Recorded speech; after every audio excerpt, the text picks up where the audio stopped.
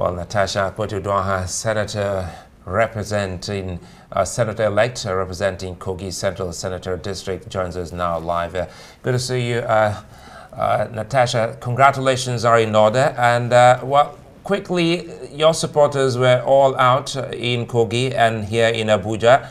First, tell us quickly if we can go through this journey for you. Good evening, Suleiman. Thanks for having me. Good evening, Nigerians. This journey has been quite turbulent the past, I would say, 1 year. Remember, I started my elections as the primaries being pregnant. Then I had a baby, and then I was accused of sponsoring terrorism. To be specific, the government of Kogi State accused me of being behind the Owo massacre and the Kuje prison break, amongst many other things that happened. So it's actually surprising to hear him call me a sister while passing his congratulatory message. Putting that aside, the reaffirmation of my senatorial victory by the appeal court has renewed my hope in the judicial system in Nigeria, and actually appeal and call on all the other judges who would find themselves occupying such sensitive positions whereby they determine the merits of such cases, that they should shun corruption and be quite judicious in discharging their duties. So I actually appreciate the team that oversaw my appeal.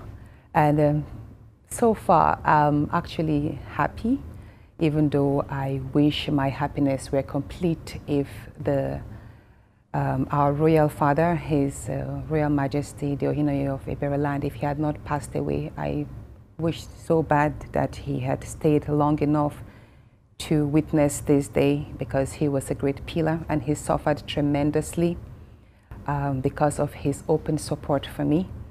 If I can remind Nigerians, many don't know that the government of Kogi State actually cautioned all the traditional rulers not to open their arms to me, not to receive me, but he dared these odds and said he cannot close his doors to me, his daughter. I've known our late king pretty much all my life. He's a very good man, and his death is a great loss, not just to me, but the entire people of Ibereland and Nigeria at large. But I just going to hold on to the brighter side of it. Absolutely. And so good to see you, Natasha. He died. Yeah, I mean, okay, just land on that. Okay. So, yeah, before I thought you had, yeah. No, like I said, I'm actually happy that I met with him. He was in the hospital 2 weeks before he died. He was quite frail, but when I met with him, he prayed, and amongst others, he was happy with the outcome of the tribunal judgment, and he prayed that I get this victory today. But then again, my husband and my family, I would say, they've been a great support. My husband from Delta State, he received a lot of blows, and he weathered the storm with me. He weathered the storm with me. I even had moments when I was almost giving up because of how intense the journey was. He reminded me of why I got into politics, and he reminded me of the need to stay firm and that he never wavered one day.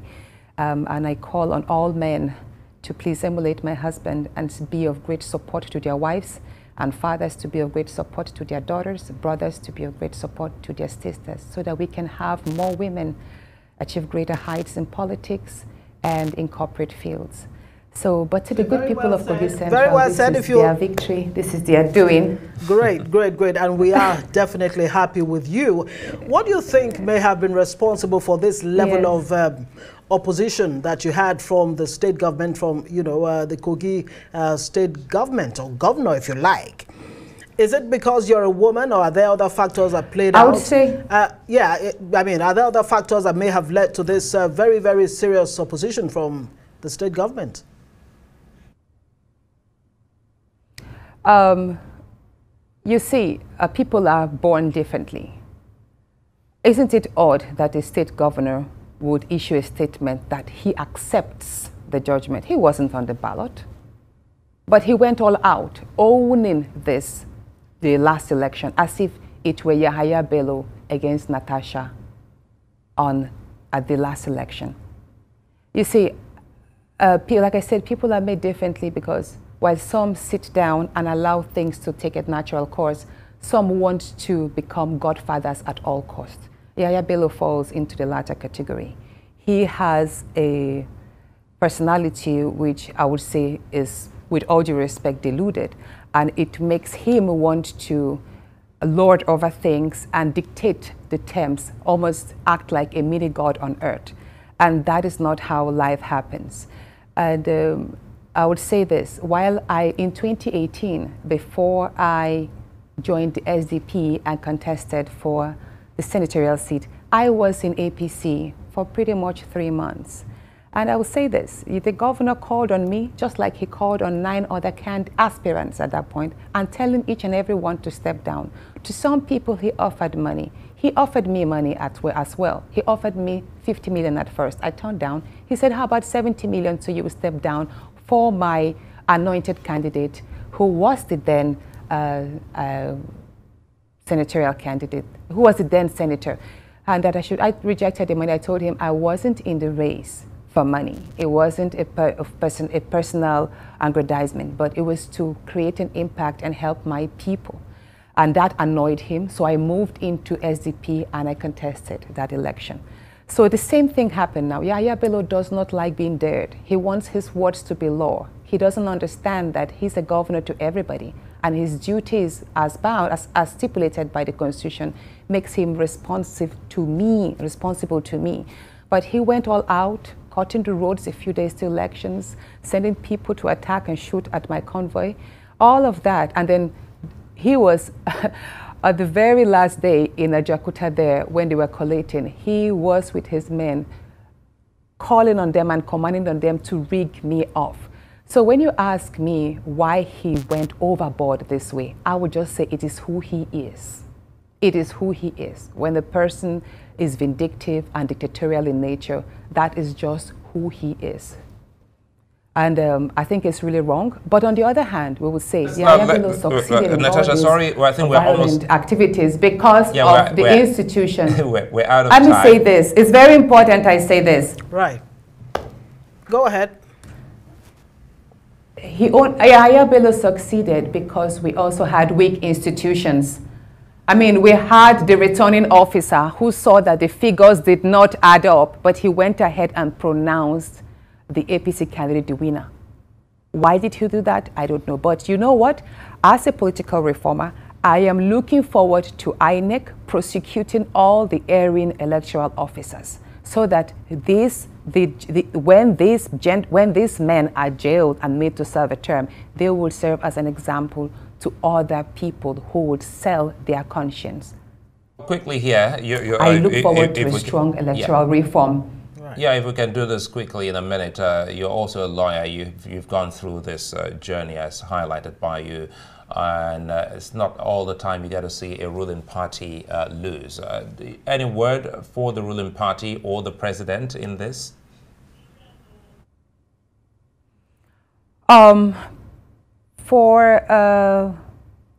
If I can say this, I would like to express my deep appreciation to the First Lady, Her Excellency Remi Tinubu. I heard a story which I'm not too sure of, but I was told that Governor Yahaya Bello met with her last week, asked in a bid to solicit her support in pressurizing the judges. Like I said, it's an allegation, but I heard from a reliable source. But then she turned him down. Her words, as I heard, was that she's actually worried with the number of women in the Senate today, and it will be a joy for her to have Natasha there. That if Natasha won the seat, then let her have her judgment. You don't have to go around trying to upturn it. Let her be. Now, if she actually said this, then I would like to openly appreciate her. I have not met with her, but I appreciate her motherly, the motherly words she has spoken forth for me. And but I'd like to add this. This victory means a whole lot to the good people of Kogi Central, and I appreciate you all. If you're watching me, Avonini, I look forward to being a good voice, to being a good representation, to tell Nigerians and the world all the best that you have, to see how we can turn around your resources so we could bring about economic development for you, because you deserve it. You're worthy citizens in developing Nigeria. So I will not be too far away from you. You voted me because you want my voice to speak loud about your concerns. You're very poor right now. There are no jobs. Your businesses are suffering. And I promise to make that turnaround for your sake, because I'm part of you. And I'll take you around with me every day, every month, every year that I spend in National Assembly. I'll be a good ambassador to the good people of Kogi Central and Nigerians at large. Passionate woman there, a passionate woman there, Kogi Central. I have a feeling they are very lucky to have you, Natasha Akpoti-Uduaghan, Kogi Central winner for the PDP there. Of course, you'll be sworn in tomorrow. Wish you all the very best.